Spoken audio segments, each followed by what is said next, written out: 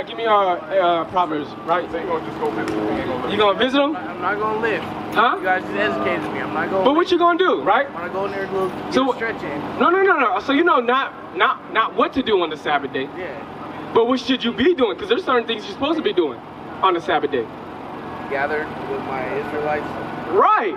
So listen. Proverbs 1 and 10. Read that real quick. I'm gonna show you something, right? Because when you start to learn who you are, guess what? You're gonna have to separate yourselves from the people in the world. Because guess what?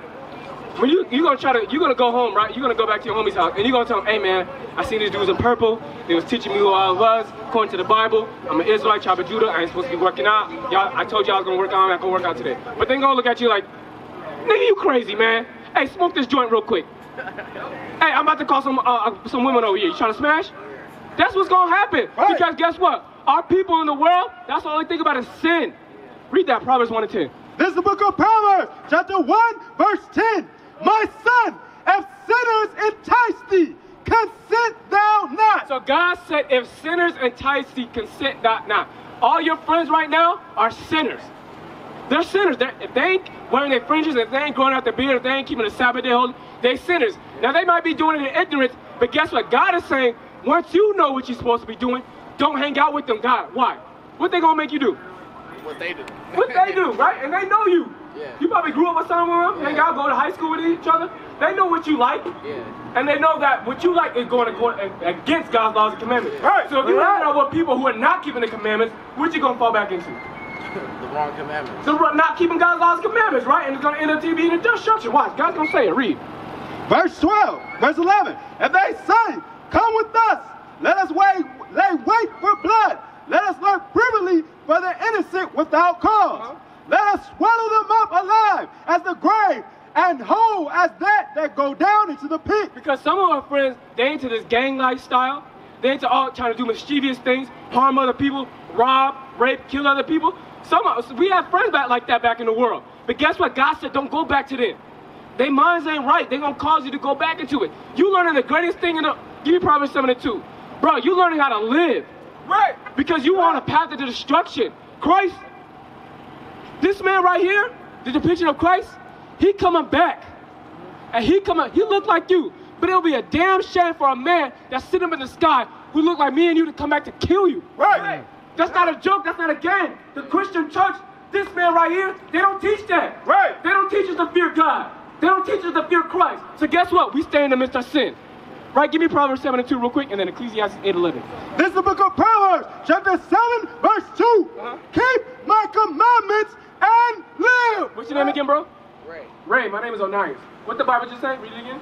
Keep my commandments and live. So how do we live? By keeping the commandments. By keeping the commandments. Right? Finish that off. And my law as the apple of thine eye. So an apple, I mean, it's something that's precious to you. You got to keep God's laws and commandments so close to you, so precious to you, that you don't want to forsake it. You don't want to leave it.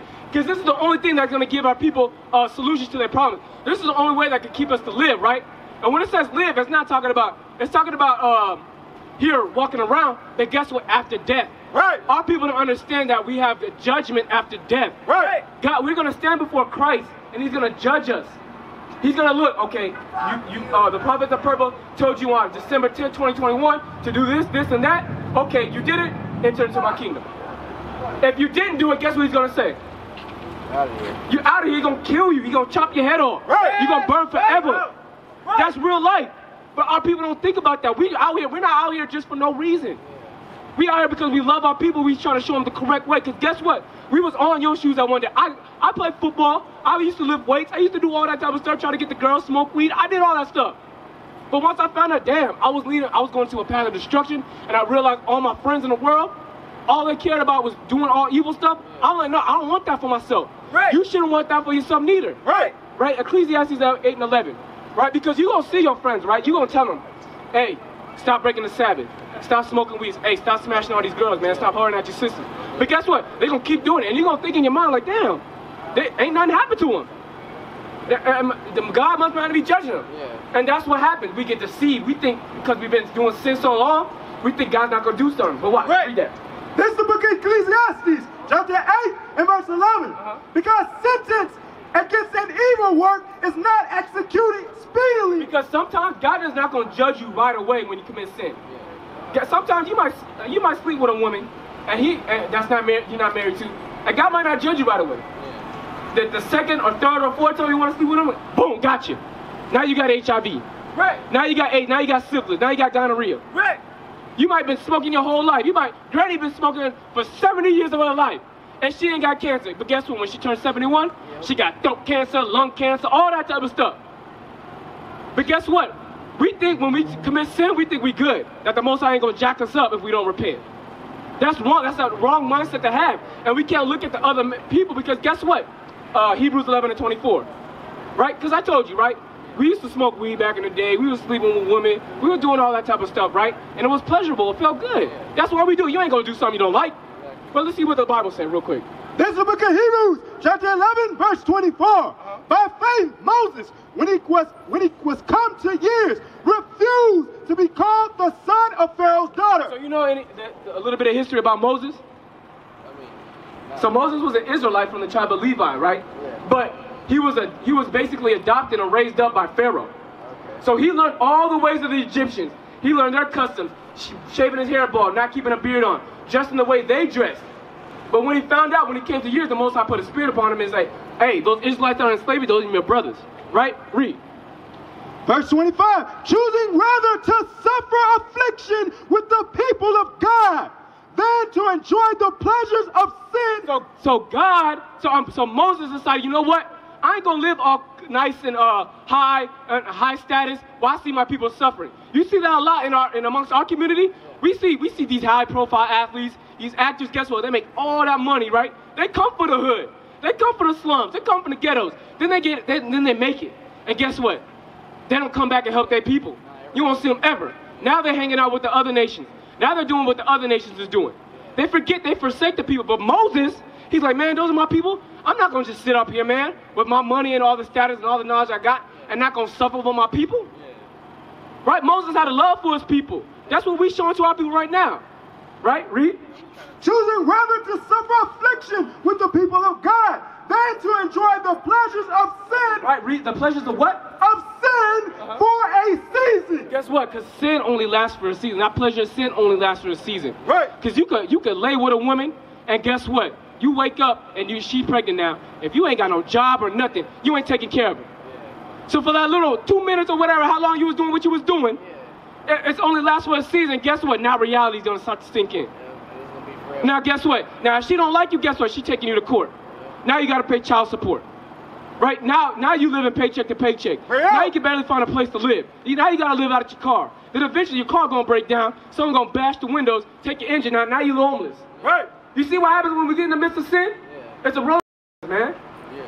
Because guess what? They're gonna leave you back. Right? Mark 4:15. Right? This Bible is nothing to be played with. Our people think this Bible is a fairy tale book.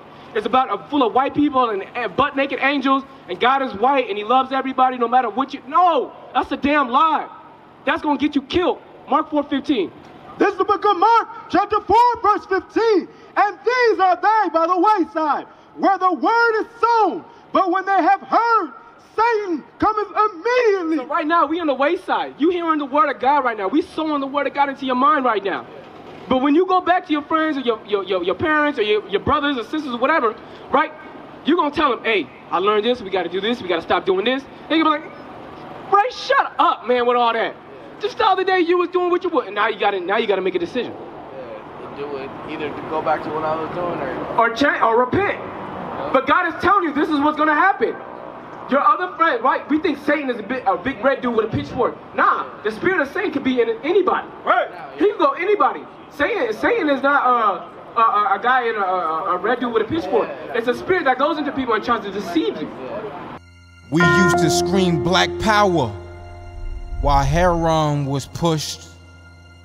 But at the end of the day, nothing's in vain. IUIC has been given a vision. The tents of Judah has risen. Many has attempted the mission. Minor murmuring, omitting, and missing the mark. Just reading that he had the flame of fire in his eyes gave us the spark. We on Paul's mission. We out on the road, purple and gold. From Mexico, Cuba, Haiti, Ghana, Sierra Leone. 144,000 boots banging, concrete crackling. These are our men repented at heart. The scriptures is proof. IUIC, we deliver the truth.